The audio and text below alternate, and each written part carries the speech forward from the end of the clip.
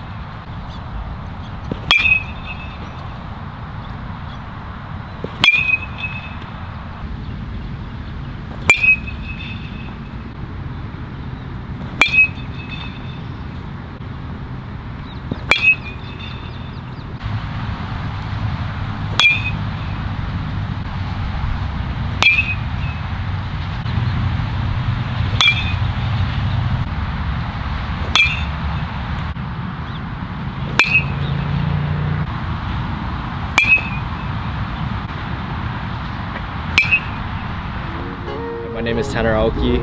I go to Mount San Jacinto College in California. I'm a second base shortstop. And to me, I think the JUCO grind is a lot different from high school. You're out there with your boys almost all the time, and you're just out there just grinding with them, practicing a lot, lifting a lot. It's a really great way to develop, I think, in either 1 or 2 years, just to get better and, you know, just kind of tune up your skills to get ready for the next level, I guess. Yeah, I'm excited to compete this spring. For my next school, I would like to look for a school that fits me academically, because I think that's really important. You know, having good grades in the classroom. Athletically, I would like to find a place that I would be a good fit for, somewhere where I can come in and help the team win right away. Hi, my name is Jaden Miranda. I go to South Carolina Community College and I play outfield. I would say that the JUCO grind is just all about developing in whatever way you need to develop, whether it's mentally, physically. The college baseball game is much faster than the high school baseball game in the way that we have to play it at a much higher level, whether it's the quality of fastballs, hitting, throwing, pretty much anything in between. And the JUCO just allows you to develop more than I would say maybe a Division I and Division II, because we have no restrictions in the fall. We play a multitude of games, and it just allows us to expand our skill set. And also, I would say in the mainland, the pitching is at a much higher level, and adapting to that is very huge for a Hawaii player. I'm looking for hopefully a Division I on the West Coast, a high academic school preferably, because I'm pursuing a degree in dermatology. Overall, just a school that's going to allow me to enjoy baseball and grow in the ways that I need to grow. Maybe not put me in a cookie cutter format, so that it will stop my growth, but something that allowed me to exponentially get better.